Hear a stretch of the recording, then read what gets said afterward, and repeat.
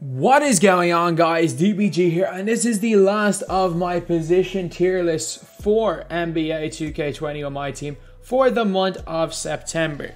Obviously, this is something I've done every month pretty much since May of 2019, so you're going to be seeing a lot more, well, not a lot more of this specific tier list. You're going to be seeing a lot more tier lists in general in the future. So, yeah, basically what we've got here is the tier list of the centers. This is only going to be primary centers, and this is all my opinion. I'm going to say this right now. There's a lot of centers I don't like that you might like. A big reason for that is with the centers. I've always said this. It was a big thing last year. It's a big thing this year. There are different ways of playing the game. There are inside centers. There are shooting centers. There are defensive centers. There are rim running centers. There are Giannis at center, who's obviously not on this list, but that is another way of playing the game. So things like that are basically just things that can change up opinions. So again, this is my opinion. If you don't agree with it, that is perfectly fine. This is a video game. If you guys want to use other cards, you prefer other cards that I say are bad, that is perfectly fine as well. If you guys want to run your own favorite players, that is perfectly fine as well. I'm not here to say that, but in my opinion, this is where I would rank these players. First up, Serge Ibaka. C, and I'm going to explain why. He shoots the ball really well and is a pretty decent shot blocker. And he's kind of mobile. I'm sorry, like if you guys don't know, I am very much a believer in shooting centers. And for that reason, Serge Ibaka is going to be way higher on my list than most people. Most people probably have him in D. I don't think anyone can really argue that Serge Ibaka is worthless, but I'm going to put him in C tier. He's really nice center. Joel Embiid, A tier. Good 3-point rating, 75. Good length. Really good player build. Definitely a step below the elites, but not that far off, to be completely honest. He is a step below the elite centers, but I can't put him completely out of that conversation. A really, really good card. Nikola Jokic, C. Yes, he's better offensively than Ibaka. Yes, he moves better. He's not as good defensively. And he shoots the ball relatively well. I don't like Jokic. I've used him a few times. I think he's fine. I think he does a job. He does the job if you just want someone to stand in the corner and shoot the ball, but the release is slow, especially if you are not using the shot stick. His shooting is kind of a negative, but he's good enough that he's this tier. Kristaps, A, but close to B. He's not as good as Embiid, I'm going to say that now. Even though he is 3 inches taller, I don't know what it is. I would just take Embiid 100 times out of 100 over Kristaps Porzingis. Don't ask me what, ask me what it is. Maybe it's the strength, but Porzingis, he just can't shoot for me either. I don't really like this Porzingis card. I know for a fact I will like Porzingis later on in the year. Like, one of my favorite cards from NBA 2K20 was Kristaps Porzingis Galaxy Opal. But I'm going to put him A. I'm going to put him A for now. Karl Anthony Towns, B. He's noticeably worse than Embiid and Porzingis for me. I can't shoot with Cat. I don't know what it is. I can't shoot with him. Whether I'm playing Unlimited, I think at the very start of the year, I used him as my center in Unlimited, and I just couldn't. I had to sell him on my nobody spent account because he just wasn't good enough. He just was not good enough for me. So I'm going to put him in B tier.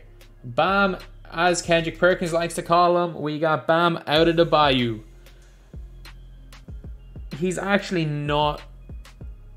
He's going C because he can shoot, but he's not as bad as a lot of these guys. He's not as bad as some people might say. He does a job. He does a job. That's all I'm going to say. He's okay. He's a little mobile. He's fine. He's definitely the worst of these three, but I think I'm going to put him in C tier. Shaquille O'Neal. Man, I'm not sure there is someone that crashes rebounds like this Shaq. I'm really not sure. I'm going to put him... It's the Porzingis conversation. Does he go B or A? I'm going to put him in A for now, with potential to move him down. This Shaq crashes boards like crazy. But I'm going to put him in B because he just... Anytime I come up against Shaq, I paint it. And I know I've won when I play against this Shaq. I know all I have to do is just sit in the paint.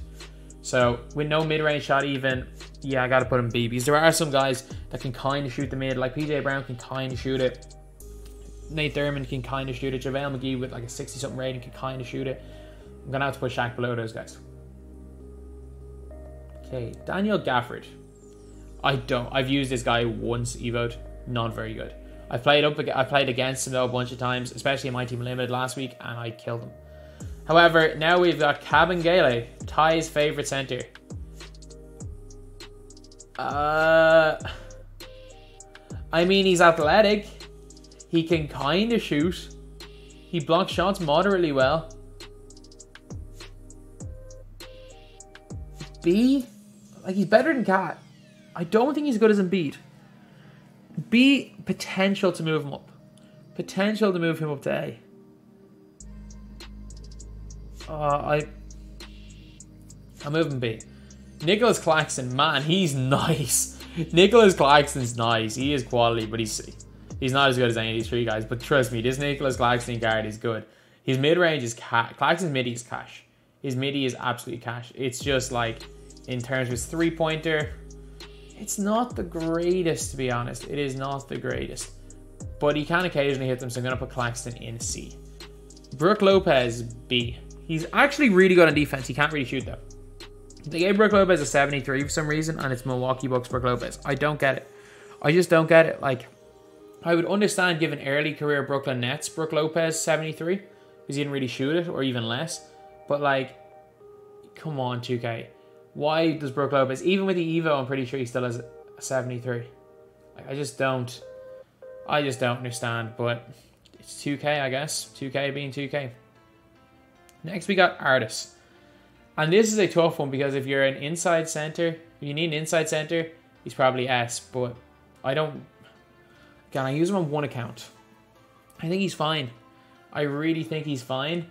He just doesn't do enough for me. He does not do enough. Ew.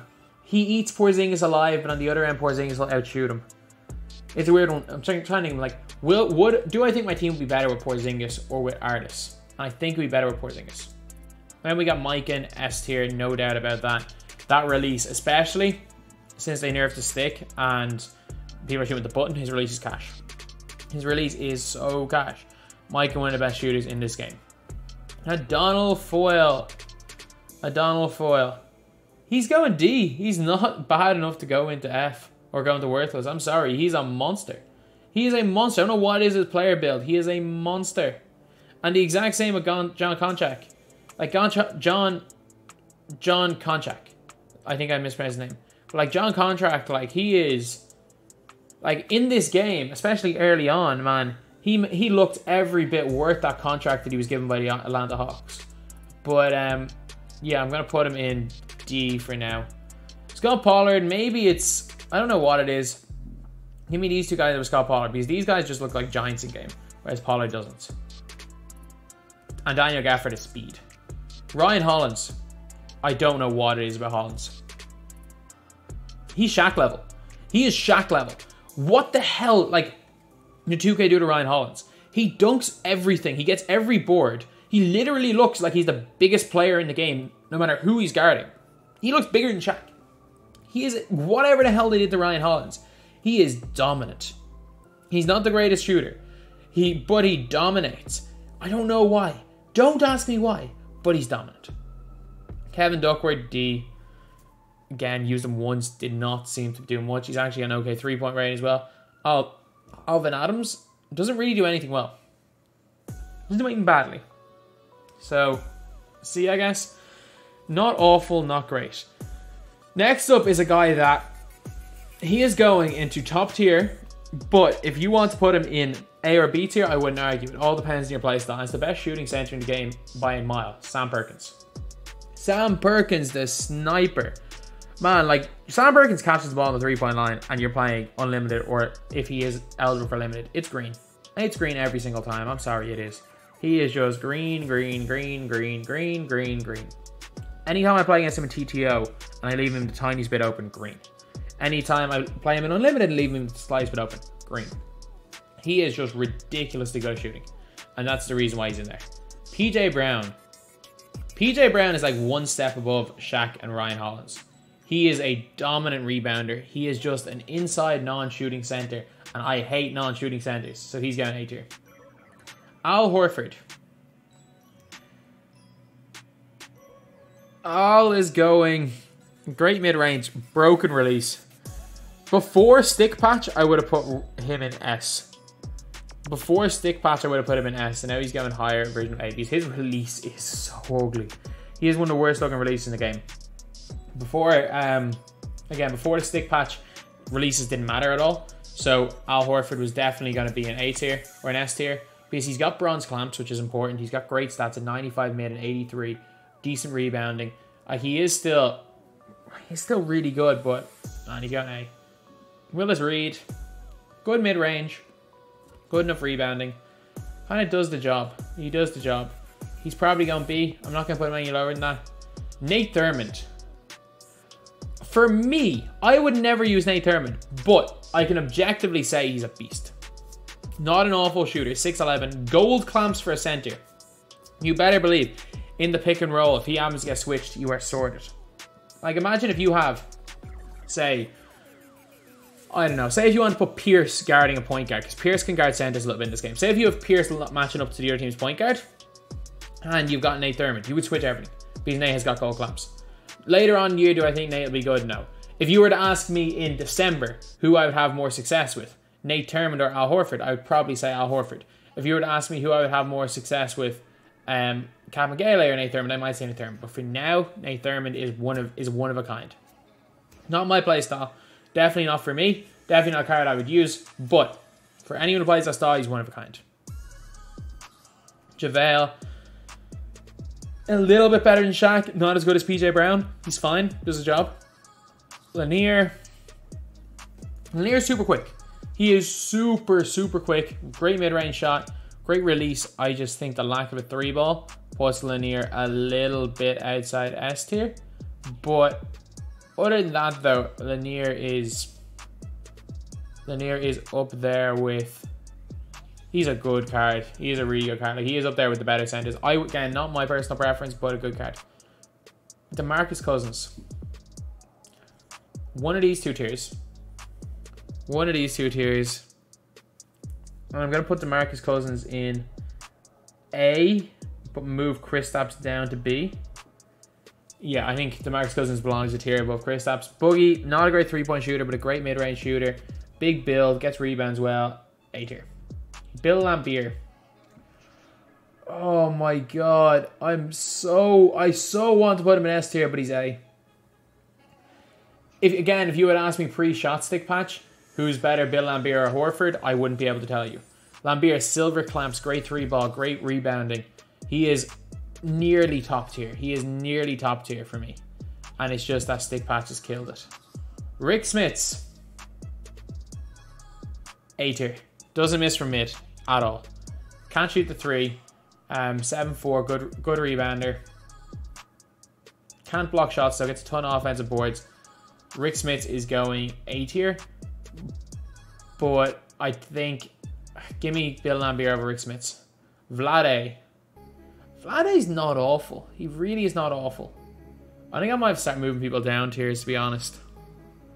Kristaps is down 1. I can't move Shaq down. Can't move Artist down. I mean, if you want to move Artist up, I'm not going to... Oh, even though it's not really distributed, Artist is probably more on this level. But Vlade, he's better than all these guys. Or is he? No, I'll move Vlade down to C. Marcus Gasol, though, goes to B. Decent three-pointer. Hakeem Olajuwon, A. He kind of belongs in that tier with these guys. He belongs in that same tier. He's good, but I don't think he's great. Good, but not great. That's kind of the way I'm going to go with Hakeem Olajuwon. Then we got Big Ben Wallace. I hate this card. I'm saying that right now. I think he's straight garbage. I think he's terrible. Like, if I was to have Ben Wallace, I'd have him here. Yeah, give me any of these guys above him over Ben. Except maybe Shaq. Is Ben better than Shaq? That's the question. I don't quite think so. I'm putting Ben in C. I get it, he's a diamond. I get it, he's the most expensive card in the game. He is awful. He is absolutely awful in my opinion. So I'm going to put him down here in C tier. We got Bill Walton. Bill Walton belongs in C as well. He doesn't do anything well. He's not good. Kareem belongs in the tier with Hakeem. Kareem kind of belongs in all the good but not Nate Thurmond level centers. So actually, We got Michael Thompson in here. I'm going to put him in D tier. He's not great. But one good thing is that we've got the best defensive center in the game. We've got the best shooting center in the game. And then we've got the best overall center in the game in Mike. I don't think anyone's really going to argue that Mike is not the best center in the game. So we've got the best overall.